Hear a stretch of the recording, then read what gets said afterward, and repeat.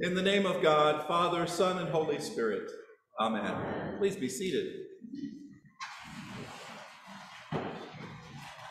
Today is Rejoicing Sunday, Gaudete Sunday, the third Sunday of Advent. It takes its name from our epistle, St. Paul's letter to the Philippians, Rejoice in the Lord always. It's why we use the pink candle instead of the blue or purple ones. At 8 o'clock, John let me wear his rose stole. Some churches have rose vestments for this Sunday, and it's a time when we focus on rejoicing. So I was thinking about the things that I particularly am rejoicing about this time of year, and for me, I know you'll all be shocked to hear this, it revolves around food. There's just something about this time of year, from Thanksgiving to Christmas. All of our family traditions, well, many of them, revolved around food. Some of the traditional food that our family put together. I'm sure you have your own favorite recipes that you use every year. For me, I think back to my mom making everyone's favorite cookies. And it wasn't just one, everyone had their own favorite, so she had to make a variety of cookies. Special pecan rolls for my uncle, and my dad liked oatmeal, and my brother liked something else, and I think of my great aunt making ginger snaps, and my mother in Virginia makes apple walnut bread, and one of my real sadnesses is I don't like walnuts. I love the bread, but walnuts and I just don't get along. But you know what I mean, everyone's got their special recipes. And those recipes can go back a long way. You may have this book in your kitchen. It's The Joy of Cooking. And raise your hand if you have this somewhere in your, yes. Irma Rombauer goes way back. I don't know when she first published this, but it was a long time ago. This is my wife's copy, and you can see it's so well loved that it's lost all of its covers. And there's certain recipes that are marked out here as special favorites. I remember my mom having her joy of cooking, and we'd go through those recipes. But you notice something when you go back to those old cookbooks. They had different assumptions. Like, I think about when I was growing up, every recipe seemed to call for cream of mushroom soup. Now, I don't know what it was. Whatever the recipe was, it could be cookies, and somehow cream of mushroom soup made it in there. And many of us are moving a little bit away from cream of mushroom, although at this time of year, it seems to sneak back in, doesn't it? It seems to come back into some of those recipes. Can't have green bean casserole without cream of mushroom soup. But we've changed. You look back, some of those recipes, they didn't have microwave ovens when that book first came out. They didn't know about some of the nutritional shifts that have happened.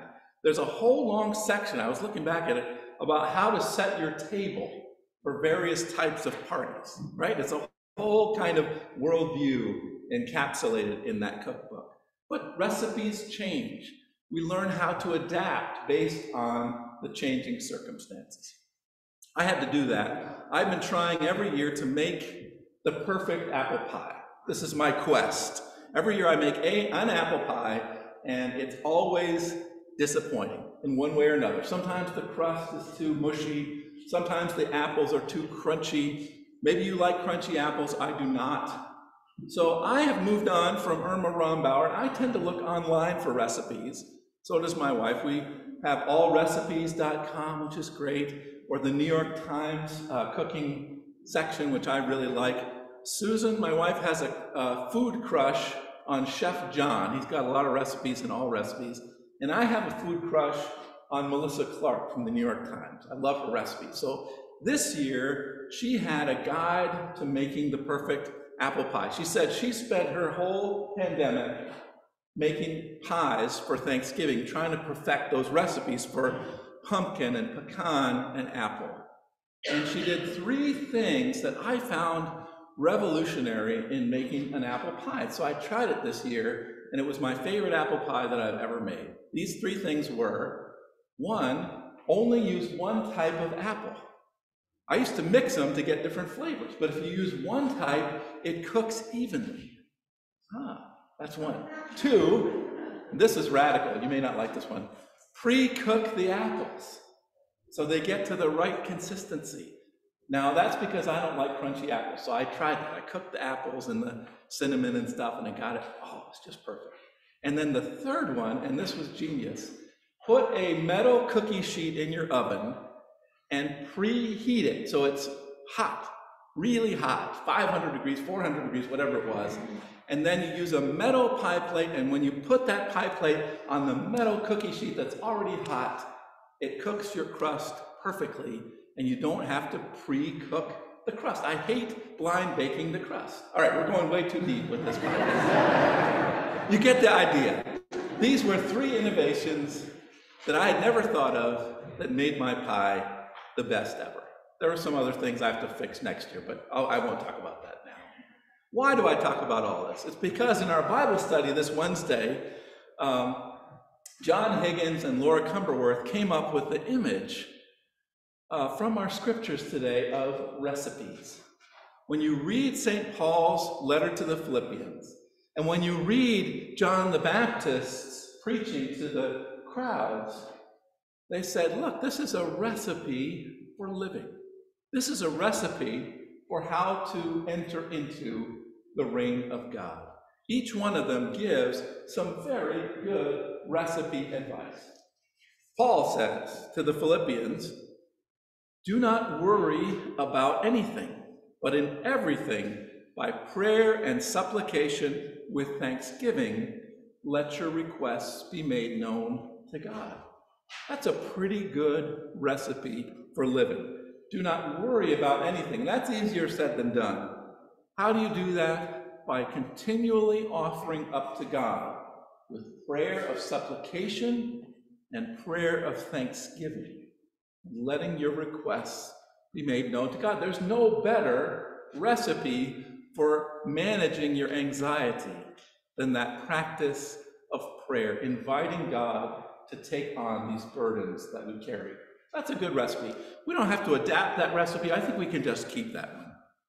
And John the Baptist, the crowds came to him and said, John, what do we do? Remember, John was this crazy man. He was wearing a camel's hair cloak. He was eating locusts and wild honey. He was living a very radical lifestyle. And I'm sure the crowds were like, do we have to do that too? Do we have to give up everything and live out in the wilderness and the desert and eat locusts?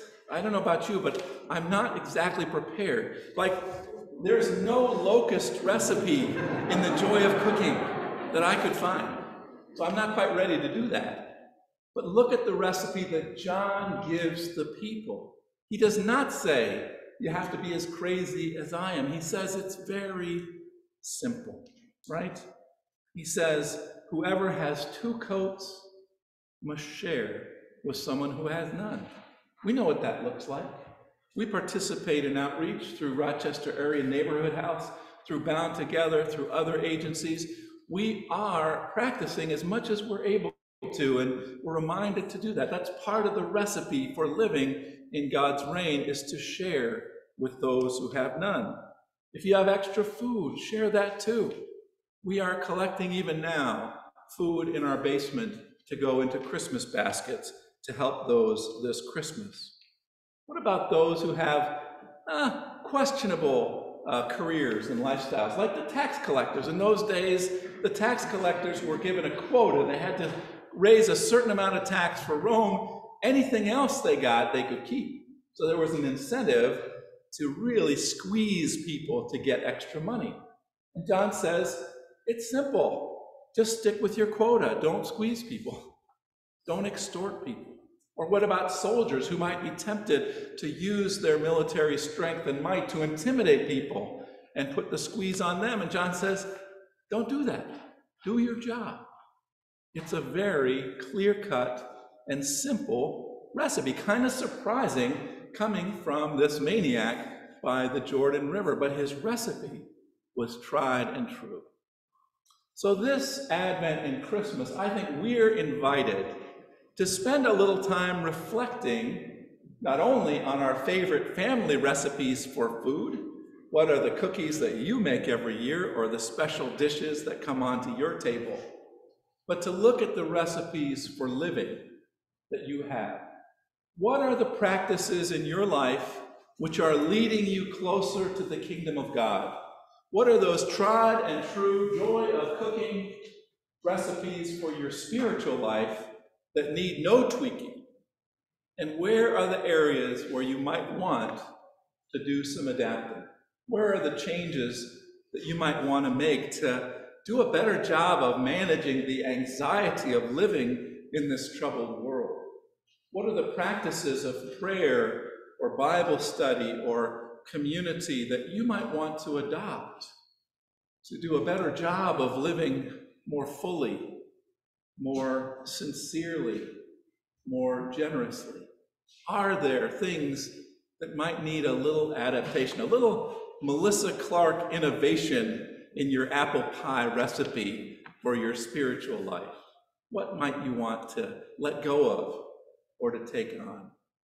Because in the end, the recipe that matters, the one that feeds us both now and for eternal life, is the recipe that feeds us with the bread of heaven, which invites us to commune together in the great feast, which begins at this table and continues into the eternal and glorious reign of God. May we together share in that life, in that journey, and in that meal when we will join with all of the saints, with John the Baptist and St. Paul and all our loved ones who have gone before, and to feast forever in the abundant life of God's reign. Amen.